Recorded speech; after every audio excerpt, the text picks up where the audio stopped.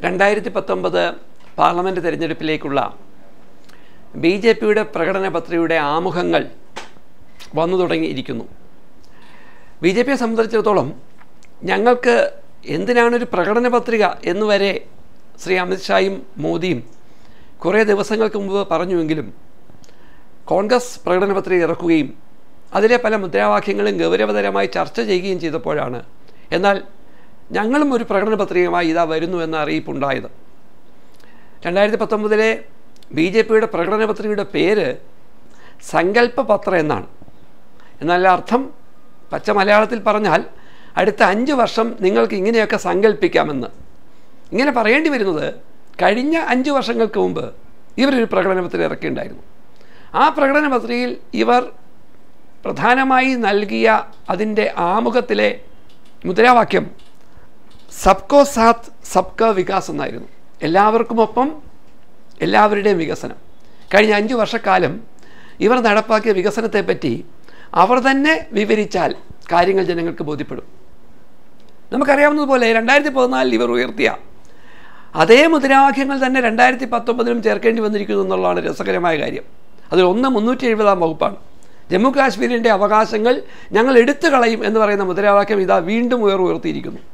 മറ്റൊന്ന് uniform civil code, രാജ്യത്തിന് എല്ലാവർക്കും കൂടി ഒരു നിയമം. ഇങ്ങനെ എല്ലാ വർഷവും പറയുന്ന മുദ്രാവാക്യം. രാമക്ഷേത്രം ഞങ്ങൾ പണിയും, ഇതാ 2019 പറയുന്നു.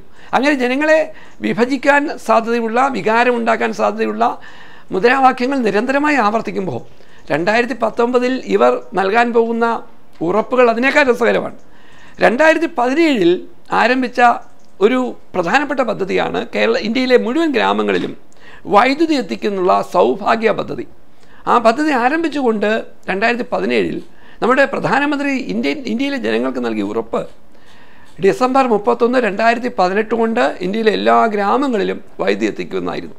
കൃത്യമായി 2019 ആദ്യ ആഴ്ചകളിൽ തന്നെ നമ്മുടെ പ്രധാനമന്ത്രി ഇന്ത്യയിലെ എല്ലാ ഗ്രാമങ്ങളിലും വൈദ്യുതി എത്തിച്ചു എന്ന് പറയുന്നു. എന്നാൽ ഇതാ പുതിയ പ്രകടനത്തിൽ പറയുന്നു എല്ലാ വീടുകളിലും ഞങ്ങൾ വൈദ്യുതി എത്തിക്കും, എല്ലാ വീടുകളിലും ഗ്യാസ് കണക്ഷൻ കൊടുക്കുമെന്ന്. അർത്ഥം എന്താണ്?